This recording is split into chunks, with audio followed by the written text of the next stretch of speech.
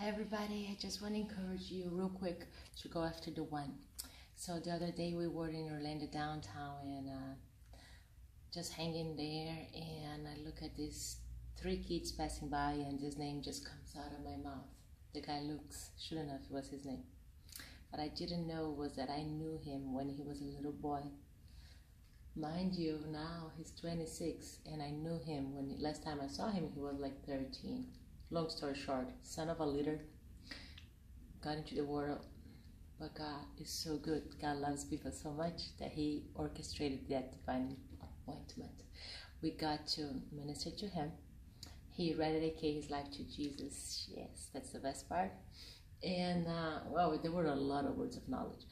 And me, Madonna, Ron, and at the end, I asked him if he wanted to be filled with the Holy Ghost. He said yes. He got filled with the Holy Ghost right there, praying tongues. And then he goes like, this feels so good. I'm shaking. It feels so good to be back. Come on, to God be the glory. So I want to encourage you today watching this little video. Share Jesus with others. Let the Lord use you. You never know what type of divine appointment God's going to orchestrate, who he's going to send to you so that you can share the gospel, so that you can pray for them. Amen. So I want to encourage you to do that.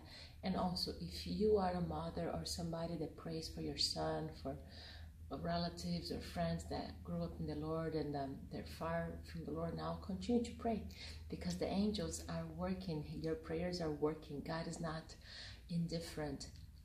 It's a chance that they're even having divine appointments even by now, and you don't even know. So I want to encourage you to keep on praying, to keep on believing. Amen. God bless you all.